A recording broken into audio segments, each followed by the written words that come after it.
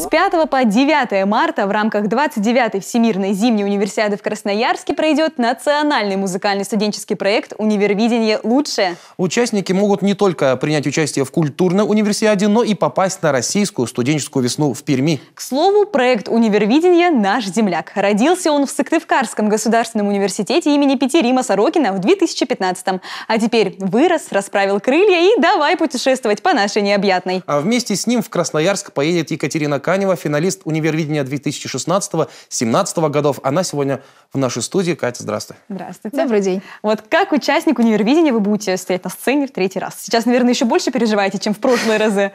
Груз ответственности растет с каждым годом, но я готова ее принять вполне морально. Уже жажду уехать на самом деле. Осталось всего неделя, поэтому... Ощущение мандража есть небольшое? Конечно, потому что защищаю честь своего университета, и эта ответственность вот на этих вот плечиках лежит. Когда вы, кстати, вылетаете? 4 марта. 4 марта. Совсем скоро уже, на самом деле. Какие песни выбрала, как готовишься? Готовимся с педагогом, как обычно. Из репетиционного режима мы никогда не выпиваемся. И начиная с января, с первого звонка, когда мне сказали, что ты поедешь, выбрали репертуар. Одна из песен будет из кинофильма «Величайший шоумен», вторая из репертуара Би-2. Вот, планируем новым образом зацепить жюри. Кстати, как так получилось, что именно ты от Сыктывкара поедешь? Какой-то отбор проходил, да? Я правильно понимаю? Так как это Универвидение «Лучшие», приезжают только финалисты прошлых лет. И так получилось, что я единственный финалист, который на данный момент учится в университете. Да. Так случилось, что участник 2018 года финалистом не стал. Поэтому еду защищать родной Сыктывкарский государственный. С другими участниками наверняка знакома, уже всех знаешь? Ну, практически со всеми. Да, мы очень дружные. С каждого года, потому что в 2018 году я была организатором, с ребятами тоже познакомилась. Все жаждут встречи, все очень друг по другу соскучились. Да, все? Конечно.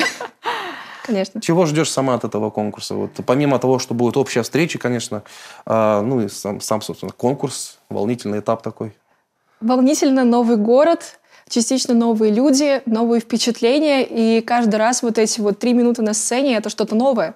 Поэтому я даже не знаю, чего ждать, и стараюсь ожидания не выстраивать для того, чтобы потом вдруг не разочароваться. Но на российскую студенческую весну все-таки планируешь поехать потом в Пермь? Надеюсь, что отбор пройду, и если случится, то случится. На самом деле очень хочется попасть, потому что за 3 года учебы я так и не попала туда ни разу на всероссийский этап.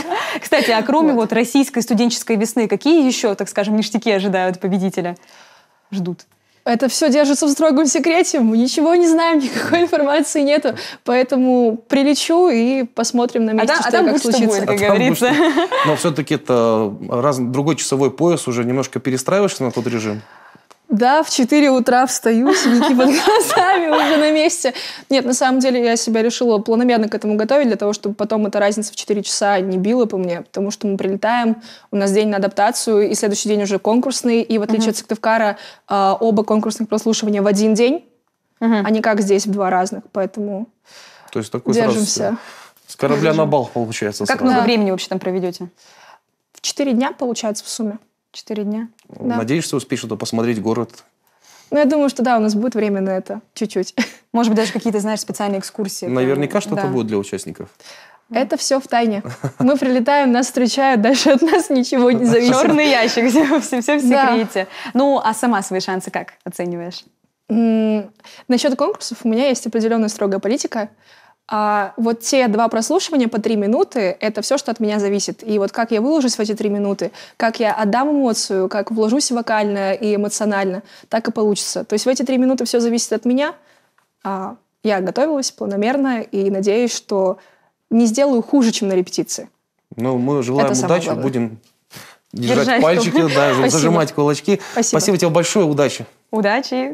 Благодарю.